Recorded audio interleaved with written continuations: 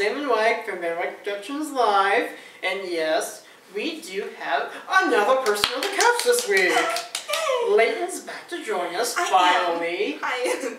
I know you missed me the most, so I'll just give you a second to compose yourself. Okay, anyways. So welcome to episode 8 of Couch Talk, where we will be discussing episode 8 of Doctor Who. It makes sense. Yeah, I know, right? I just love when things work out like that. Yeah. It's great. Now, one thing I need to address before we start, Leighton has not seen the first part of this two-parter, so she can only speak about the second part because she decided to somehow see the second part before the first part. But anyway, it's just how I digress. We digress. Anyways, but failure. So just so you know, she only knows stuff about the second part, not the first part. I mean, basically now I mostly know stuff about the first part. There's some stuff about the first part you need to know. Yeah, some big stuff. Fine, I guess I'll watch it some other time. Gosh. Tomorrow, I mean what? Tonight. So anyways, well, I guess obviously the first question is initial thoughts on the episode. Oh man. I like Evil Clara. She's fun. Yeah. Yeah. I think we agreed. Did we agree last week? We like Evil Clara. Okay, so just a little bit of spoilers for you. It was a big plot twist that Clara was a Zygon.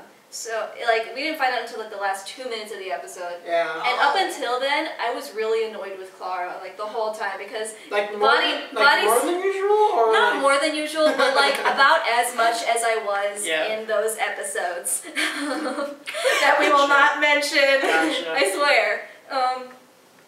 But she, she was just like, okay, so you remember that computer thingy at the end that Bonnie was, as Clara was? Oh, yeah. Okay.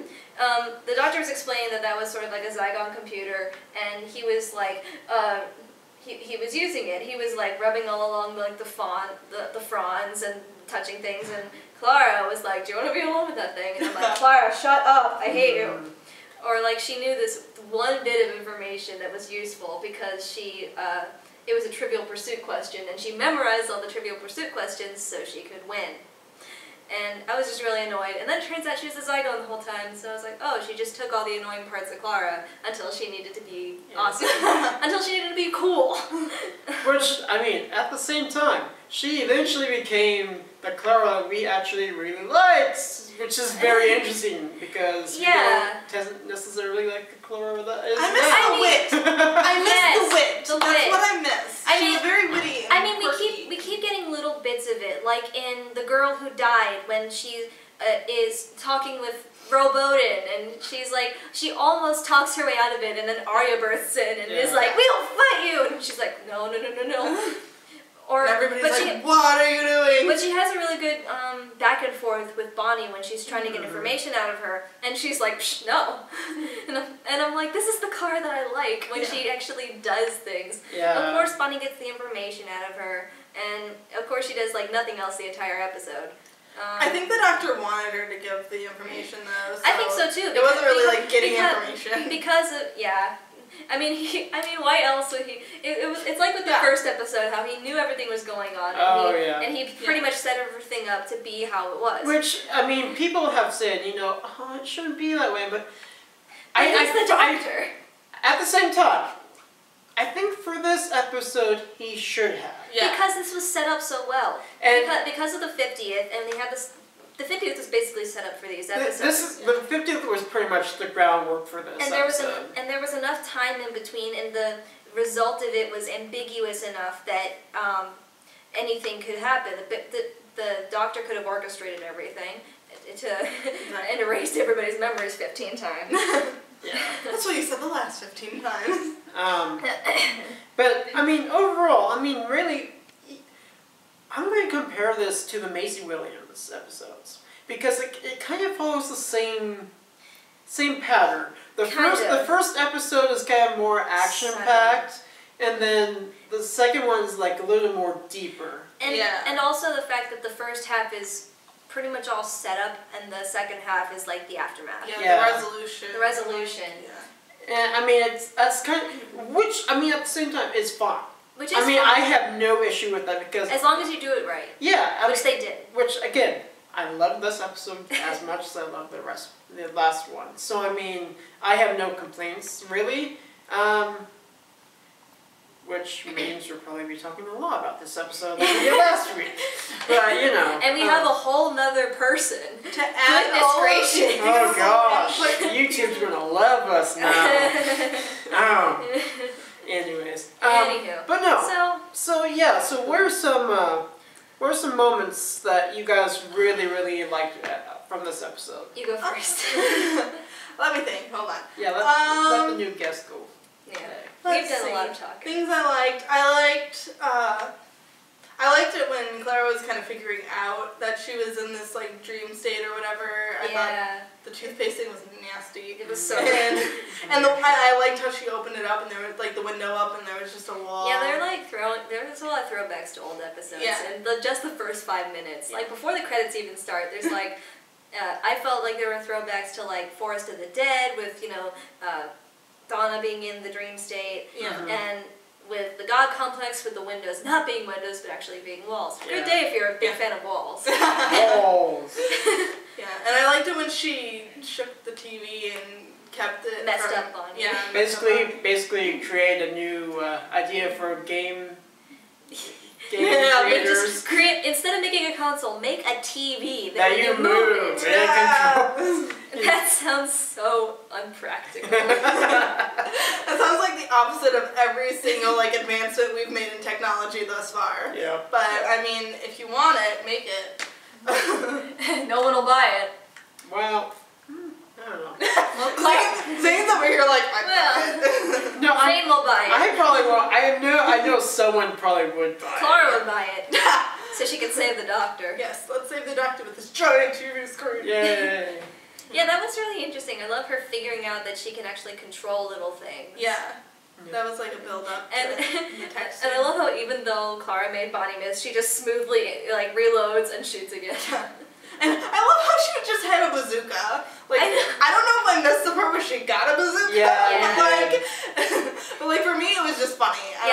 They took over a unit and she like went into this whole like armory thing and was like, ooh, a bazooka. Yay. Yay. It's like I want this and this and this. Big explosion, bigger explosion. Ooh. Biggest explosion. Haha. Anything else? I'm trying to think. I liked the doctor. The doctor in this episode. Hold on, we'll get to that later. Just, Yes. Okay. Yeah, just his big speech at the end was very. Yeah. I'll save what I think you're gonna say. Yeah. I won't take that away. Let's just get all the moments you like first, then we can go into detail about I won't them. take that away from you. Okay, because you totally called it. Yeah, I liked what you said. Let me think if there was another moment I liked.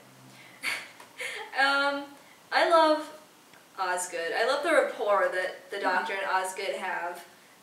Just like when, so they didn't quite he didn't quite call the TARDIS to himself like we predicted that he would, but they did. Totally should have. She totally should have. But then we wouldn't have had the great joke about the parachute. I mean, it wasn't. No. I thought it was. But then we would have had Osgood in the TARDIS. Which we didn't even. Which everybody wants. I mean, come on. We'll save that for the end, but. Anyways. But I love the joke about how she's. I'm not flexible. Like, I love how Capaldi's first line after parachuting and like landing on a beach is just any questions. I feel like that's totally like it just fits so well. And it's hilarious. The writing for his Doctor is fantastic in this whole season, pretty much. But so he lands and he says, "Any questions?" And Osgood's like, "Why do you have a Union Jack tip parachute?" And he's like, "It's camouflage." Camouflage. Well, yeah, we're in Britain. And the funny thing is, when we first were watching the episode, they actually buffered right after Capaldi said any questions. And we were just like, That's yes, all right, end the episode, guys. End of the episode. Love it. Yep, Fantastic. The Doctor spoke. We're good. Yeah, we're good. Peter Capaldi said something awesome. We're good. Any other? I'm pretty sure you're gonna take everything else. So. Probably. It's your channel. You know. Yeah. Yeah. You know. I mean, yeah, I agree with a lot. I loved how I was totally right about Kate. That was great. She totally has her father's genes. Like he was. I can't wait for the episode. I'm not even at the Brigadier yet, and I'm excited for him. Brigadier was such. He seemed very like he wasn't really as intelligent as the Doctor, but he still had military experience and smart. So he could handle himself. So that definitely went down the and the she family is tree. his daughter, so Obviously she survived. Are you having fun? I'm making sure that my phone's on vibrate in case my mom tries to text me because she does that. She does that, and then and then let's see. I'll say this. I liked the idea of having like a Zygon who's hiding as a human being turned back into a Zygon. Although I feel they could have done way more with it because in last week's trailer for it, they kind of ended on like the guy, and it seemed like he was going to be a huge pivotal character. He really didn't end up being too much of a pivotal character. I mean, he was there for 2 scenes. And then he was dead. And then he died.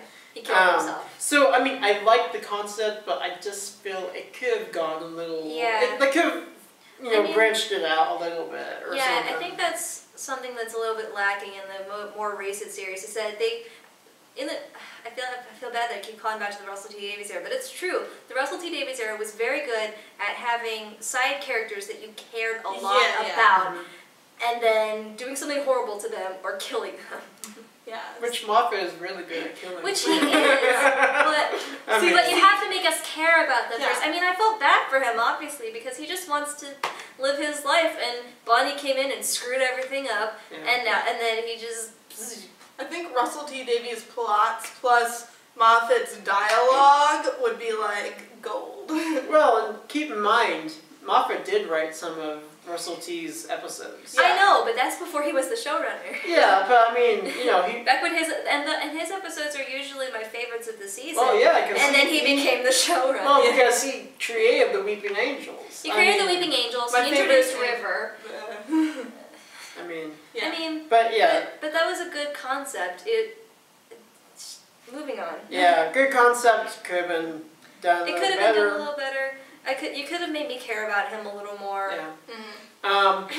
Another thing I liked was with the Osgood box. Yes. Red versus blue. There's it's kind of like the Matrix. It's like, which one do you pick? You the pick red the red pill, the blue pill. Yeah. And then it gets even deeper than that. And we'll get into that later. We'll get there. We'll get there. If the red pill and the blue pill both had little pills inside them. Yes. And then, let's see, is there anything else I liked? I like at the very end, we'll talk about the reveal later, but basically the Doctor's talking to Osgood. Yeah. That's how I'm going to say Osgood. Osgood. Because, and he's like, and of course, okay, I have to spoil it, because I love this, I just love this line. So we have the Osgood who's left from the first episode, and then at the end there's another Osgood. We're not going to say right now how that is. There's just 2 Osgoods at the end of the episode. But the Doctor looks at 2 of them and he's like, well, no, that's not the line. It's the line where it says, "Oh, by the way, huge fan." My heart. And like at this moment, like probably either one or both of them are actually. We're like internally screaming. Well, no, like they're either like Zygons who are just really, really nice Zygons, or like one is human, one isn't human. Because we still don't know. We don't know. We don't know which Osgood was killed on the plane at the end of season 8. Well, you see, at this point, I don't really care. I don't care either, but for what we're talking about, it kind of matters a little bit. Yeah, but I mean, just the fact that he's probably telling that to one of the Zygons, like, the fact that the Doctor has a Zygon that actually, Likes him. actually takes an interest in what, you know, Osgood wears, which is pretty much saying she pays attention to the Doctor too. Yeah, I mean they treated each other as sisters, which was heartbreaking. You know, because in the first part, there was a grave called My Sister. Yeah. Yeah, you'll see it when you watch it. You could have gone without saying that, just for her sake. Yeah, but anyway. It's out of context, so she doesn't know.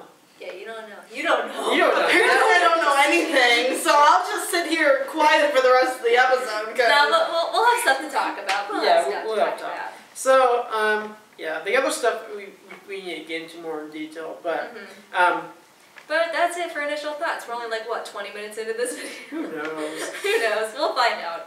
It's just more work for me. Yeah, poor thing. Yeah. Anyways. God forbid one of us curses. I felt so dirty. Okay. Nobody cursed in this episode. You beeped out one of my words, and I was like, I felt so horrible. I was like, I'm a bad person. Also, those beeps were really loud pitched, like high pitched. Well, they have to be. No, but it was like literally like bursting my eardrums every time it came on. I'd be like, Connor, stop cussing. Yeah, I remember reading that comment. I remember. Yes. Anyway. But I think it was, Leighton said, I think the first thing we can't go without talking about this. Peter Capaldi. Oh, holy my freaking gosh. cow. Okay, this is why we love Capaldi as the Doctor. Yes. My gosh. Like, I wish he we had pretty much gave the best Doctor monologue yet. Ever.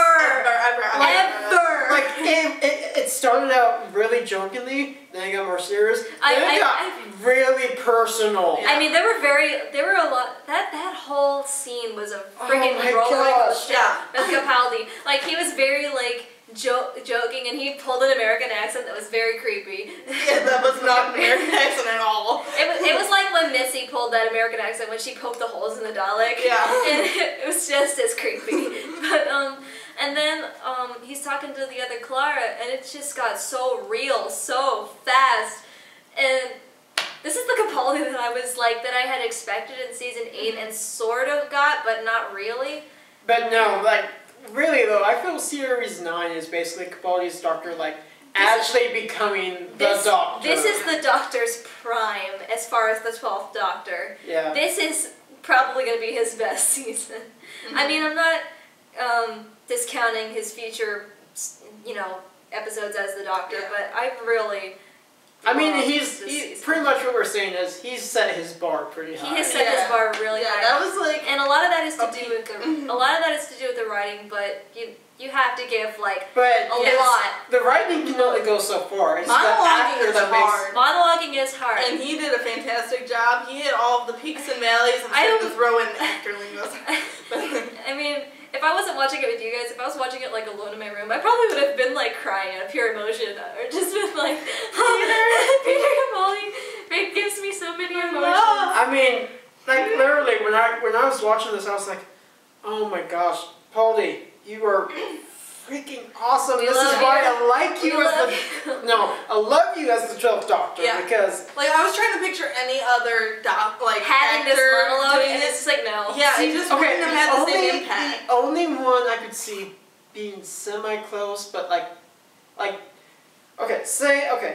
so the only other Doctor I can see being close to this is kind of Matt Smith's, but here's how I'm thinking of it.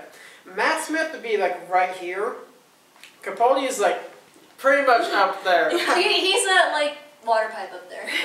I mean, at the same time, there were some times where Matt Smith's Doctor almost reached that point, but he held himself back. I mean that Stonehenge monologue was. There's stuff after the Stonehenge that and that one is purely like victorious and not in that way. Don't you dare. No, there's the one from I haven't watched Matt Smith's episodes in so long. Oh gosh, what's it called? Rings of Akaton. Freaking Rings of Akaton. Matt Smith's monologue to the demon son thing. No. I did that monologue for a class. It was awesome. Well, yeah, because of reason. But I mean, Smith was was crying. I know. Holy crap! He was crying. I was crying for ages. That was a very good shining moment in that season. Yeah. That was probably the high point of the season for me. I mean, but like Matt Smith's doctor, like I think what made this monologue so effective is that whereas Matt Smith's doctor is more of like a playful person, so it gets scary when he gets like upset. Capaldi is more of like down to earth. Yeah, down to earth person, and then when he gets emotional, it's like more of a like I'm feeling like it's like waves rocking a ship. Even before then, when he was being all like game show hosty, like it was like in The Girl Who Died when he was like, it's like not the puns or no banter. I'm against banter. And then Sam Swift is up on the gallows making Doctor jokes, and he's having a rapport with him, and I'm like, that actually touched me a little bit. Yeah. So because he was doing it.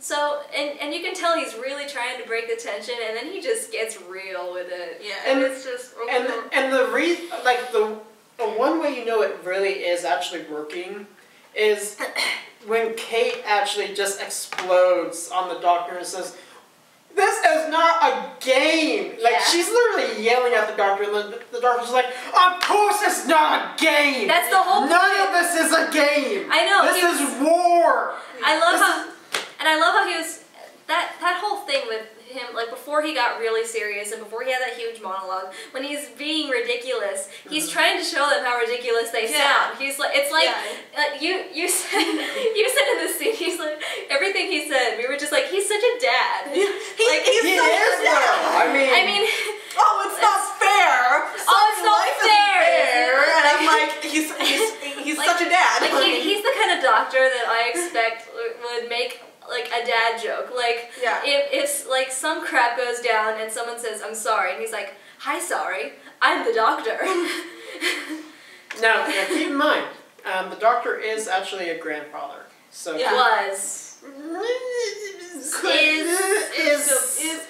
as far as we know, he's still a grandfather. Oh my gosh! Could you have you guys seen The Forgotten? It's like a graphic novel about. Yes, I have. I have it. If either of you want to borrow it, it's really great. I think I have it actually. I have it in my dorm. It's great if you want to borrow it. But oh my gosh, they have a heartbreaking moment at the end with Susan. It's not even Susan. Oh yeah. It's not even Susan. It's not even Susan. It's like just a projection that's like helping the doctor throughout. Yeah. Yeah. It's basically his Clara. Pretty much. Except it's Tennant's doctor. Except it's David Tennant, which is again my heart. You know. He will always be my favorite doctor, but Capaldi is coming very close. Capaldi's already surpassed every other doctor that I've been like literally as I was going through the different seasons, like catching up or whatever, I was like, oh, Christopher Eccleston is my favorite doctor. Oh no, David Tennant's my favorite doctor. Oh, that's the thing. Matt Smith, but no, I'm like, I'm the same way with like everything. Like it's like if you ask me what my favorite episode is, I'm like, it's this episode. No, but then there's this episode. They're all my favorite episode except for certain episodes that aren't my favorite episode. Yeah, that should. I have my non-favorite episodes, and I'm pretty sure. Like even when I'm going through the classic series, like every single one that I'm gonna go through will be my favorite classic doctor as I'm going through them. Oh yeah. I don't think I'll ever have an ultimate favorite doctor. And see, that's why I hate when. And I know we're totally off topic now. We are, but we're talking about Doctor Who. At least we're still talking about Doctor Who. but see, and this is why I hate whenever we're at our Doctor Who meetings and they ask, "Who's your favorite doctor?" That's such a hard question. Can't truthfully answer that question. Yeah. Because if you've seen classic and new Who, you at one point like all the doctors. So it's like you saying one is better than the other is actually you lying because it's like no, I like all of them. My default is always going to be Tennant though. Like whenever people ask me the question, I'm just going to say Tennant because reasons. Wow, you and probably most other fangirls. But I'm not doing it because of everybody else. I'm doing it because he is. Okay, so back to the episode. Yeah, Peter Capaldi is amazing in this episode and this season. End of story. Yes, love. Yep. Not even. I love him. I want to be his companion. For real. Like, if I had to choose a doctor that I would be a companion with, his would probably be it. Just because he's so sarcastic and I love sarcasm. Yeah. are sarcastic, I like you, so... His, or David Tennant, or Christopher Eccleston, or probably one of the classic ones that I'm not at yet. So one thing I want to briefly talk about with the boxes. Briefly. I'm going to try to keep it brief because it's the red pill and the blue pill. Not that. The boxes. The actual appearance of the boxes. Oh yeah. Now, if you have recently watched the 50th, or you remember the 50th, you remember the moment came in a box, which were things on the side of them. A big red button. Yep.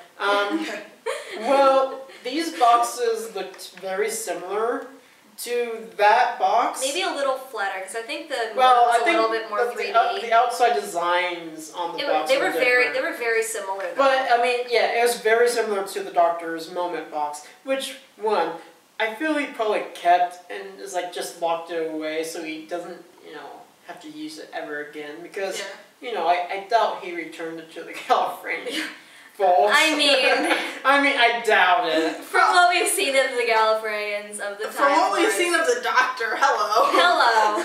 Does he ever return anything to Gallifrey? I don't think so.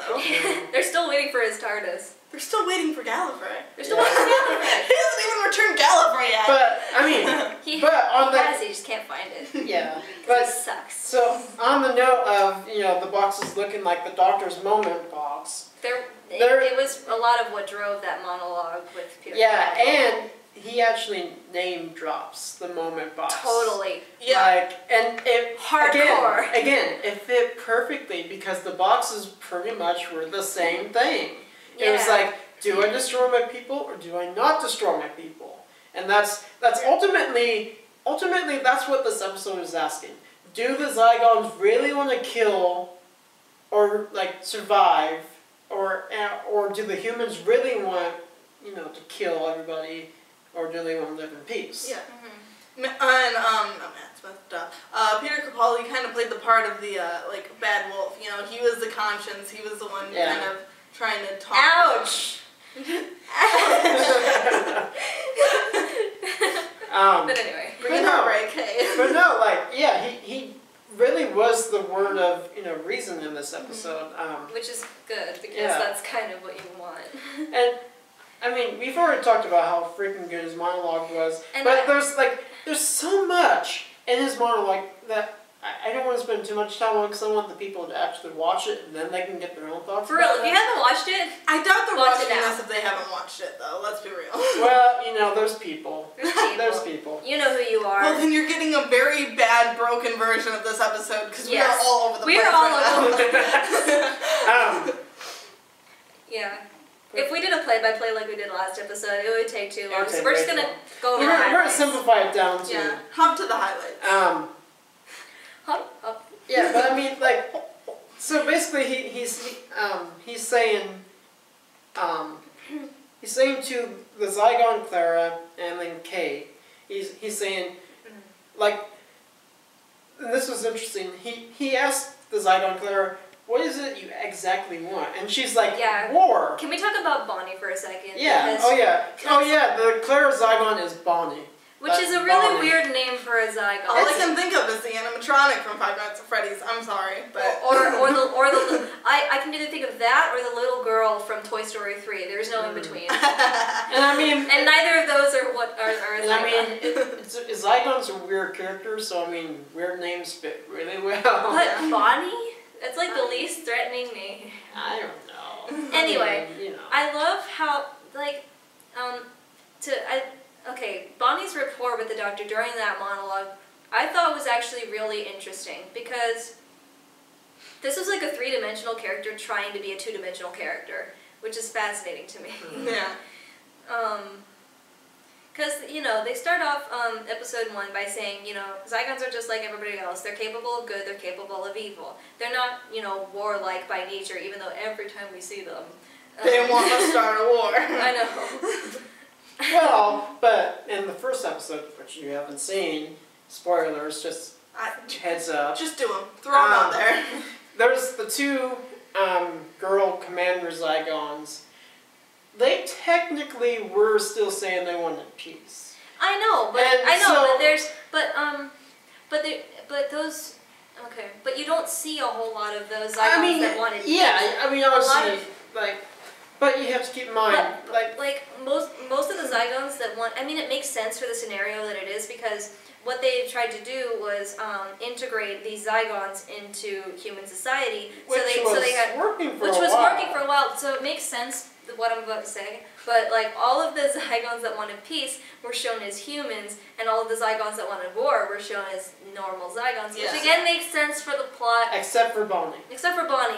Because we had to have evil Clara because Jenna Coleman is amazing. Yes. Better is evil, but just saying. I just love. I said this earlier. Even though I don't know how much I'm gonna miss Clara, I will definitely miss Jenna because I appreciate her so much as an actress. Yeah, because it's really not her fault. It's really not her fault that Clara isn't that good at this. Yeah. I'm sorry. But anyways.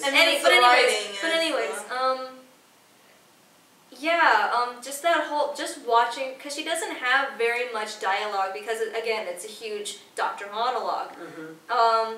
But he does ask her questions. He has a conversation with her, and the doctor in any incarnation is very good at getting the bare minimum of, like, he gets down to, like, the nitty-gritty of it. He takes away all the bull crap and just, like, strips all that away and just gets down to it, which is basically what he does with Bonnie. He's like, why are you even doing this? Why did you start doing this in the first place? And he's like, because they're not treating us good.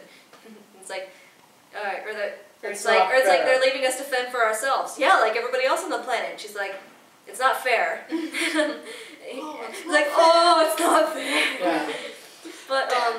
But even after that serious, like, the serious turn, this is why Jenna Coleman is such a great actress, because she has these expressions that she's trying not to reveal everything. Like he asks her what she wants, and she says war, and I forget what exactly he says because we couldn't hear it very well. But through some convoluted way, he basically proves that you don't just want war; it's something else, and it's just a great episode. Yeah. Beautiful. But yeah, no, like as I was saying, like with him talking, and like again with getting underneath Kate's and Bonnie's skin at the same time. The moment I just loved was he got Kate to finally accept, okay, violence is not the answer in this solution. There's a way better solution than this. And then once he got under Bonnie's skin, I just love the line he said, like, just like the last time, I always have to have, like, how'd you do this? Oh, I had to Clara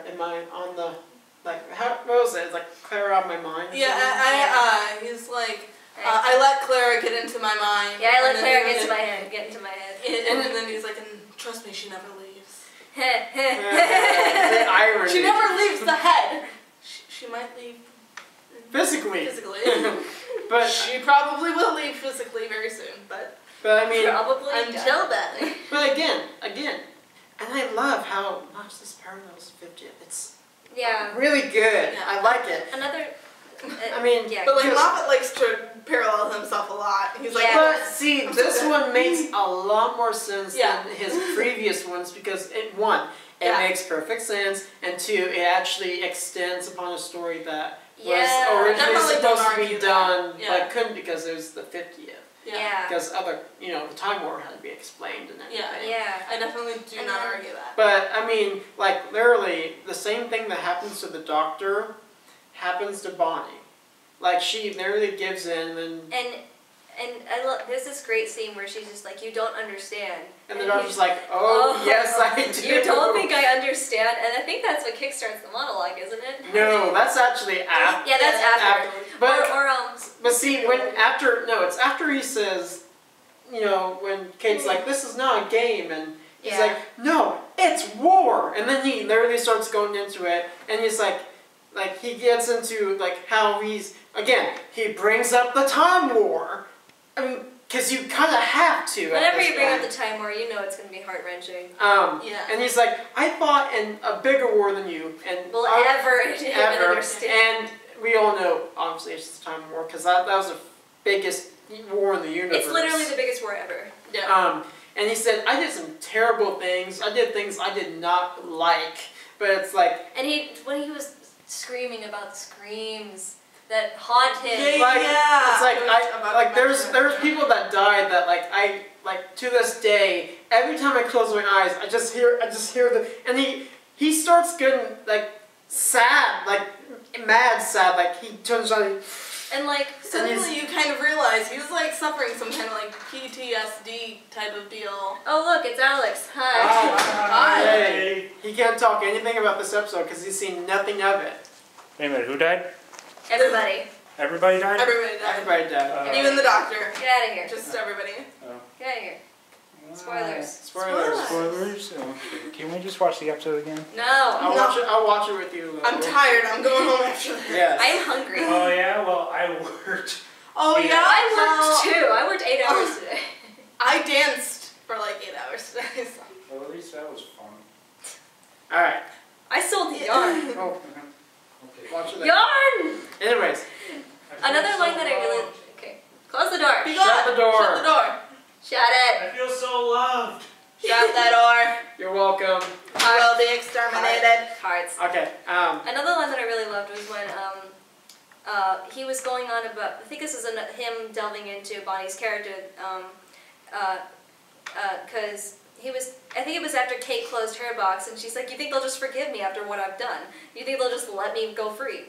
And he's talking about how she's playing this big grandiose thing as like, I'm the unforgivable person who's done something unforgivable and I can't go beyond this point now. It's the point of no return. And he's like, well, guess what? I forgive you.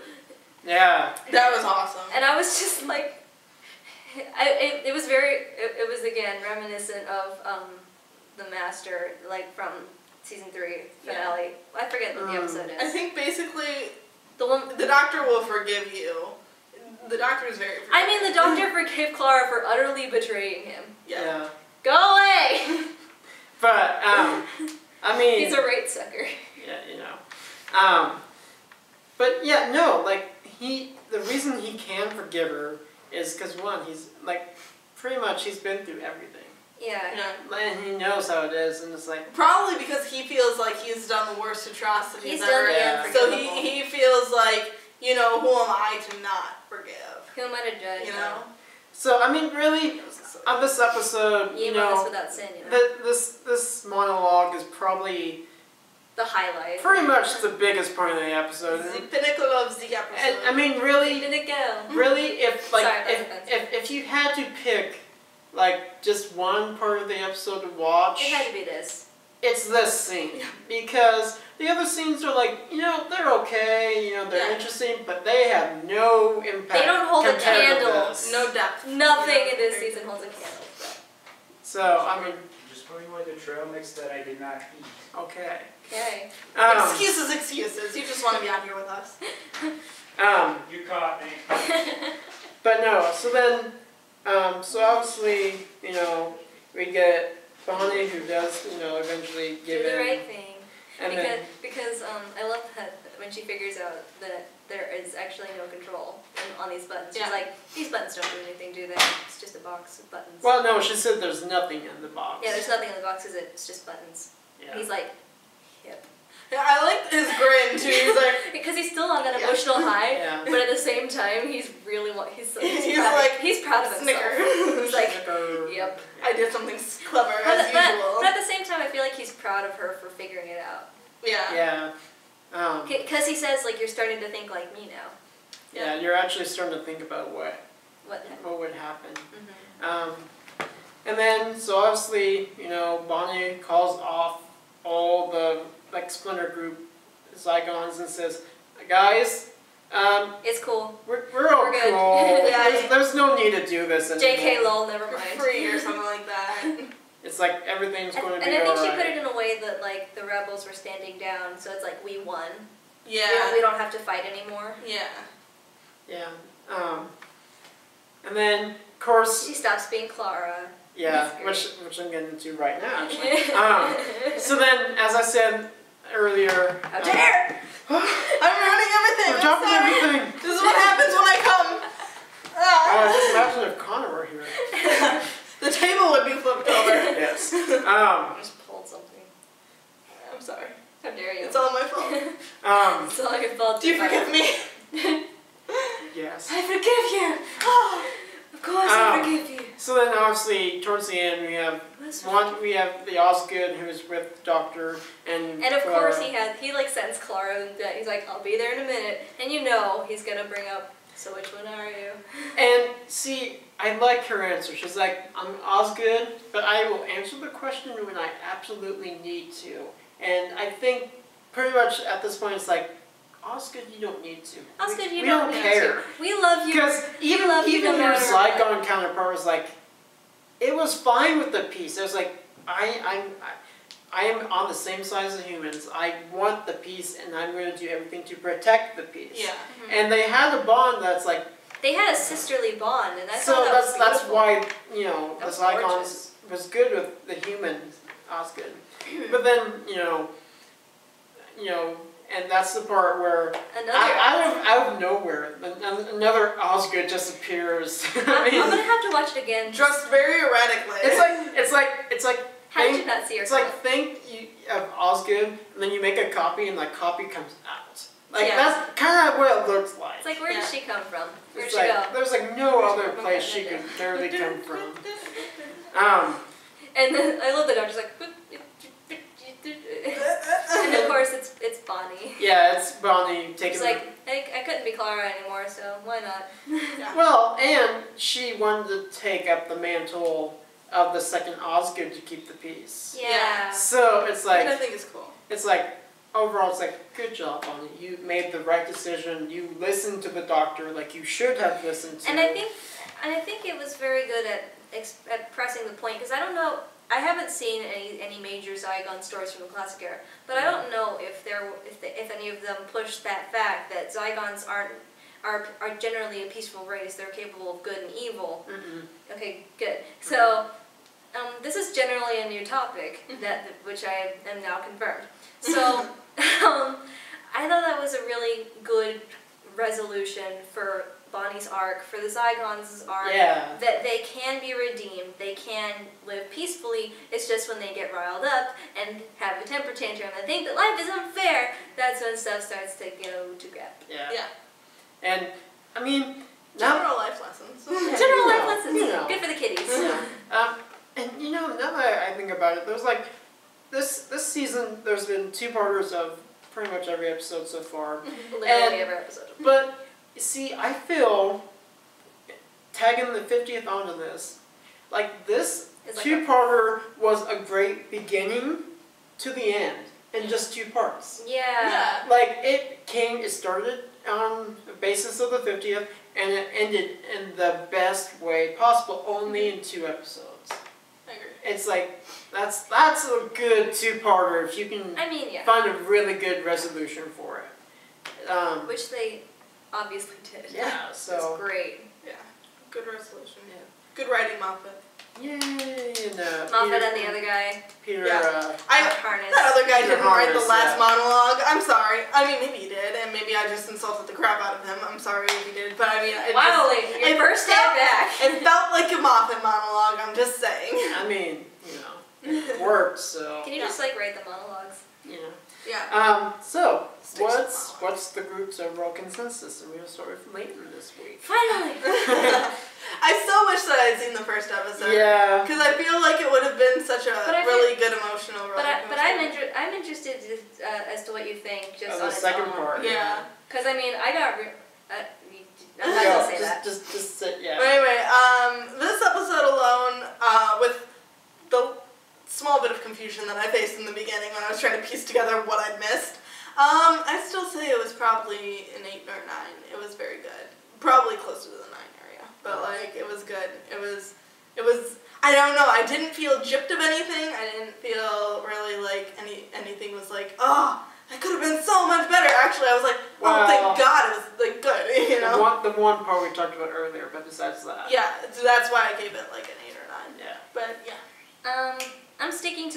9.25 because Oh yeah. while Yeah. while I feel like I mean we didn't have irritating Clara, but at the same time it's the same thing with the other two, with the girl who died and the woman who lived. How this one felt. I mean, it was obviously suspenseful, but it felt slightly less epic for some reason. I don't know why, because it had the same amount of suspense. But any complaints that I might have had, that monologue, screw it, 2.5. I mean, not 2.5. 0.5? Yeah. 9.5. I can't. I'm too hungry for this. 9.5. 9.5. And I will concur with that. Yeah. 9.5 as well. I did 9.5 last week, and I still feel it deserves a 9.5. Yeah. I mean, any little nitpicks that I could have had were obviously made up for by that monologue. So. I mean, honestly, if I had to rate these two as like just one story, it'd probably be a 9. Yeah. I mean, it really would. Yeah, because this was a good Zygon story. Of course, yeah, you can't say anything. And again, it adds a new concept of peaceful Zygons. Yeah. Zygons that aren't trying to destroy everything. Yay. For once, yay. Yay. So we can let Zygons be Zygons. Connor, you're not here to make that pun. So I filled in. You're welcome. It's because I killed Connor. Tonight I will be Miss Zygon. For all you musical theater fans. No. Or did you kill a Zygon, Connor? Dun dun dun! Yes. Just end the episode there. That would be great. So yeah. So don't trust anybody. Yeah. Ah, Well, you can wait. You can trust them now because everything is. Oh yeah, everything's fine. Yeah. Everything's all hunky dory. It's good. It's good. You might have a doppelganger out there somewhere, but other than that, hey, I mean they're there to be your friend. Oh my gosh! So I get why it's bad luck for in Britain or the UK to have a doppelganger. Yeah. Zygons. Yeah.